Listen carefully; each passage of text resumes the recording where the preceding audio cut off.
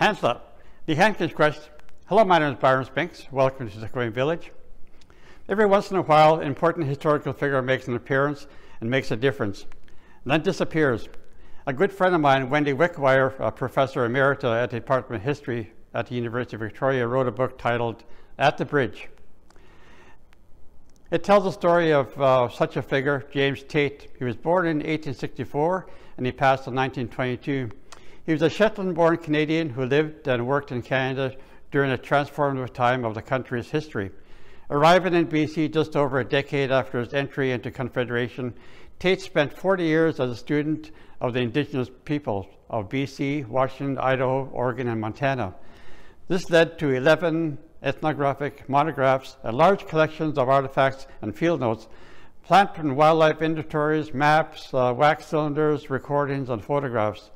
He spent the last 15 years of his life at the center of an Indigenous campaign aimed at resolving BC's contentious land title issue.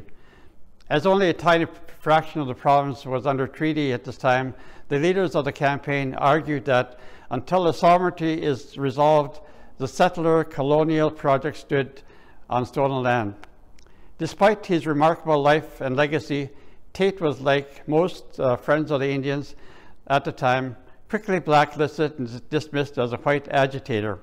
Teit was a prolific ethnographer and an Indian activist. Tukween Village is planning to host a 1 or 2 day symposium to chronicle the life of James Teit in the fall of 2021. Special guest speakers will be invited, such as Wendy Wickwire. Please come and join us, and we'll be happy to share some of our stories from a Nlaka'pamux perspective. Thank you. Homal.